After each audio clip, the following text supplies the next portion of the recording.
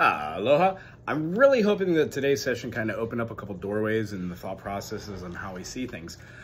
For one thing, if we're seeing our chords as being tangibly two different chords, a major and a minor, we can read our relative major for G major as being a E minor. Our F major can be a D minor. Our E flat major, so if we're doing a D major and go to an E flat major, it can be a C sharp minor. It'll be the relative meaning. All of the different notes that are inside of one are also inside of the other. So what we've been doing is we've been discussing how to take a simple concept of, let's say, a G major to an A minor, to a B minor, to a C. When we're playing a simple 1, 2, 3, 4 progression, we can think about what the relative majors and minors are of these. We could also think about what inversions we're playing. Rather than just playing a G that goes directly to an A, then directly to a B, and then back to a C, we could move that up and make it a higher octave interval for the C. The G major with the A minor, we could drop out just one of our notes from the A major and or A minor, drop the notes down to get a 7, which these do work but kind of feel weird. What would this be? We'd have what? A minor, A major. So this is the third, right? If we have this over the top, we have G, G sharp, A.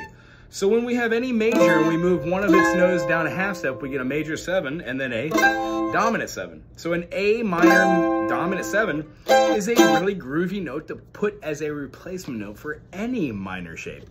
So if you're doing a recording, if you're doing a like a round where you have a G to an E minor, G to an E minor, you can also see this as having that open D string would serve wonderfully as the dominant 7th on the E minor. So open it up. Yeah. What are we doing here? Yeah, we'd have this note, this note, and this note. Listen to how full and awesome that sounds.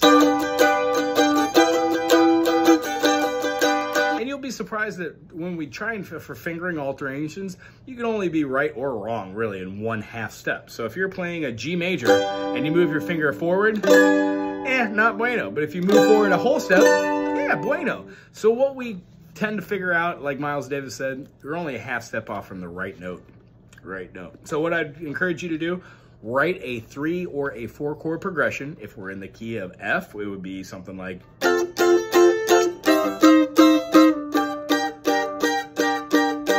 F major, C minor, G minor.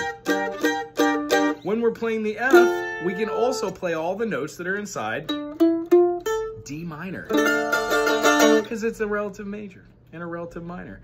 When we play the C minor, we could play all the notes and all the chords that are in E flat major. So if you know how to play a D, then you know how to play an E flat major. All the notes inside of C minor are all the notes inside of E flat major. And then all the notes inside of G minor are all the notes inside of B flat major. So what we do is we find that our relative chords look a lot like our G major and C major. G sharp major, C sharp major, so on and so forth, over and over again.